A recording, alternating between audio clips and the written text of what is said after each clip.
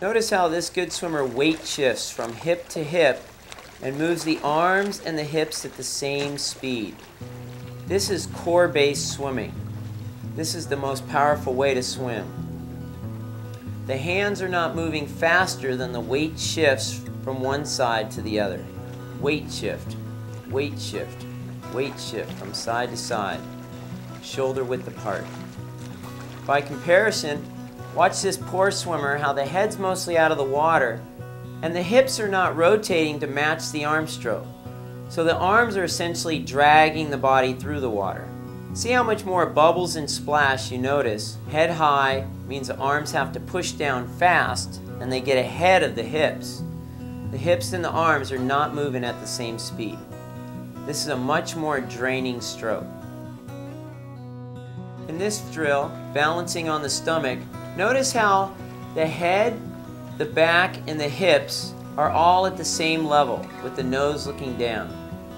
Every time the head comes up, the hips go down. There's a sinking feeling. Then when there's pressure on the chest and head, the hips return back to the surface. Same thing happens when you're swimming. When the head comes up, the hips go down, the body stalls.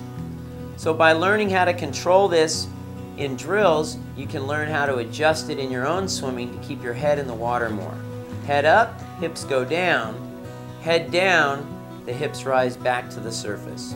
There should be a small sliver of the back of the head, the shoulders, and the butt cheeks all touching the surface. That's a nice, straight, balanced body line. Now let's take that to swimming. Trying to apply that same principle of pressing on the head and the chest helps keep the hips close to the surface when you're swimming. This is a great way to incorporate drills.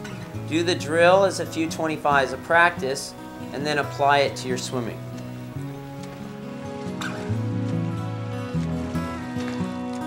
This is balance on the back.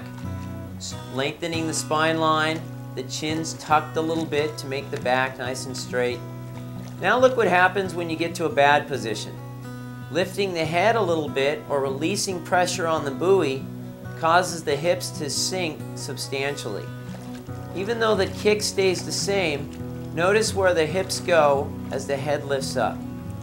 They drop towards the bottom like a rock. So pressure always needs to be on the buoy and the back of the head without arching your back. This is a very good recovery position if you're in open water and need some extra air or to clear or fix your goggles. This is called side balance, rolling to the side to make the arm dry.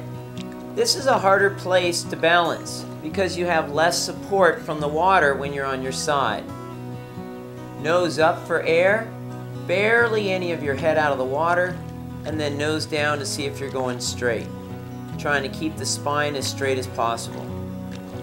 Biggest tendency of error here is to arch your back and tilt the head to try to get the air. When you're doing this right, the arm is pretty dry on top. Nose down directly on the side, nose up a little bit towards your back. This next drill is with an arm extending the body line. An arm out in front of your buoy helps lengthen your boat and make you travel with less energy output. Nose up for air, nose down to see if you're going straight. This position I call freeze frame freestyle because it's kind of that position you want to get to in every stroke in your swimming, even though it's just for a moment. It's not a position we hold when we swim, we just go to it for one brief moment. Balancing on our side is much more difficult than on our stomach, so this is why we practice it by just doing it as a drill. Nose up for air, nose down to see if you're going straight. Notice how the eyes are never looking forward. The head stays on the spine line.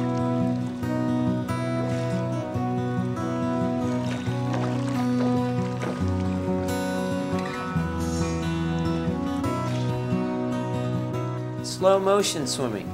Swimming at very easy speeds, maintaining body balance, is a great way to burn into muscle memory how to do things correctly.